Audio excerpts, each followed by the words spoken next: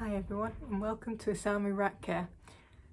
So today's video is going to be the last of my doe series, and it's going to be about cage setup, and it's going to be about diet and the kind of little tweaks and implications and kind of things to think about with does in particular. Right, okay, so first thing, cage setup. So now we have my usual cage. It's got autumnal today.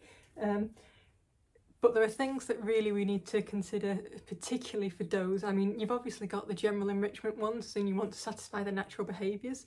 So you've got kind of climbing, running, jumping, balancing, gnawing, digging, foraging, amongst others. Problem solving, always an important one. With does in particular, what you need to bear in mind is they are more agile than bucks, so they are far more capable than you think they are. And I will say this is to a point, so if you've got rats that have never had a kind of enriched challenging cage and you throw them into something like this, they're probably going to fall a bit. Actually, that probably doesn't matter that much because my cage is set up so they haven't got far to fall and they've got something soft to land on. However, with most does, particularly if you're starting them from young, they're going to be very agile. So the things you can do with does, which is kind of on top of what you could do with bucks, is do things like thinner branches or more vertical. So if you notice here, when we looked at my buck setup, I had a lot more kind of close to horizontal bars. I didn't really have as many kind of nearer to vertical ones, and that's because does generally are fitter, they weigh less, so that means that they can get up these vertical things, and quite often you'll see one of the younger ones shimmying up and down. Actually, down is quite funny because they kind of wrap the tail around it and it's really quite skillful. Other things to think about with does is they can balance more easily than bucks, so using thinner things, so I've got quite a thin branch along here which is for balancing. Also using things that are kind of more wobbly, so I've got a kind of bridge up there that they can move around. They've got a swinging kind of house in here. They're generally just that little bit more confident. What might freak a buck out is actually far less likely to freak a doe out, particularly once they're used to this kind of thing. Other really important thing that I tend to consider with does a lot more than bucks is nesting material. So does absolutely kind of generally love building nests and they like collecting things to do it. So one thing I've done with this one is, partly because it's pretty and I like orange, and partly because it's autumny, I've got a lot of little silk leaves here, and these are the type of things that they can pull off and they can use for nesting material, and I'll chuck afterwards because they're dead cheap. We also have some straw here. I should say with straw and actually with hay, make sure you get really good quality stuff that's dust free. But they do actually seem to really like building nests with straw, and we've got some dust free hay up here as well. And that's kind of like a selection. There's a few other bits in there. You don't have to use kind of hay or straw if you don't want to. Torn up newspaper will be absolutely fine. Bits of old kind of cut up fleece. If you're using material, make sure it's not got lots of loose kind of strings because that can be dangerous. But do take that into account with does. Give them nesting material, give them plenty of it. I will say the bamboo, they love stripping the little leaves off and kind of either eating them or carrying them around. So that goes down really well as well. In terms of the rest of stuff with does, in terms of setup, really they're quite easy and they're a lot more straightforward. You don't have to think as hard about the setup generally for a doe because they will normally find their way around, even if you make it quite challenging. I will say, do take into account the fact they're more agile, so challenge them, whereas with a buck it might be easy. Just make sure you are including those things to make it a little bit more difficult for them, because that will help keep them fitter, and fitter is good because they build up muscle tone and they're kind of healthier. Interestingly as well, if they are more muscular, they're going to burn more kind of fat off, and that's really important. You don't want a doe that's overweight, probably more so than a buck, because it impacts so many things.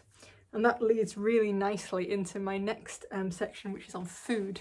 So, doe food, I mean, this is buck and doe food, but things you need to think about with does. So probably the most important thing with does is to think about their general kind of weight and not overfeeding them, but also trying to avoid ingredients that might increase the rate of tumour growth. Since does are so likely to have mammary tumours, it's the kind of most common thing you'll see in does, even from a line that's relatively well bred, though thankfully a lot less common in those. So it's something you need to take into account, and part of taking that into account would be to consider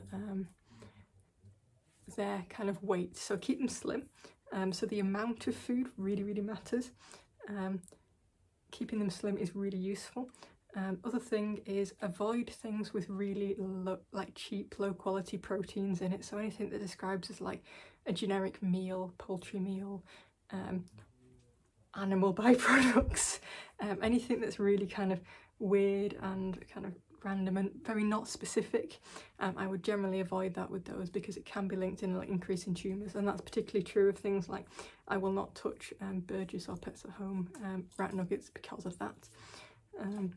I've had some bad experiences in the past with like tumours popping up like absolutely mad. There's no scientific research to back this up, but it was not just me that found this, so it's just why I avoid like mad. Other things to think about: soya protein. Now there's quite a lot of evidence to find that that can be quite beneficial, though there is mixed evidence, I will say. Some people point at GM soya causing greater incidence of tumour and such, but I would say on the whole most of the evidence points to a diet higher in soya protein rather than meat protein is generally being healthier and reducing the incidence of tumour. Linseed is very useful. Not only does the presence of linseed in a diet in theory reduce the amount of mammary tumours, linseed oil itself can in theory again reduce the kind of growth rate of them, which is very interesting, and it's something that is definitely worth exploring.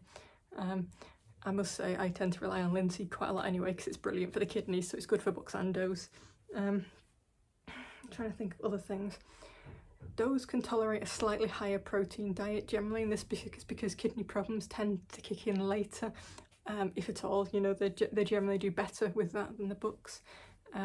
So you can have a diet, you don't have to think as heavily about the protein levels in the diet when they're getting older.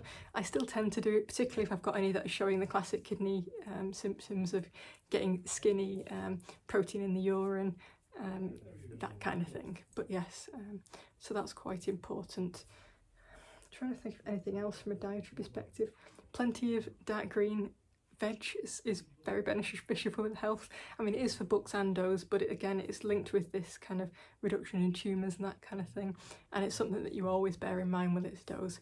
But honestly, really, the single most important thing you can do for your does is to not overfeed, and if you don't overfeed, you are far less likely to get mammary tumours. So keep them slim, not skinny, but slim.